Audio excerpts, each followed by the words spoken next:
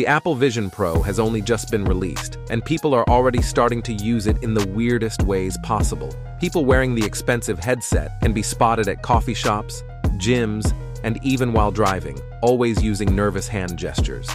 Tesla drivers, especially those who drive Cybertrucks, seem to be the main culprits, but they aren't the only ones.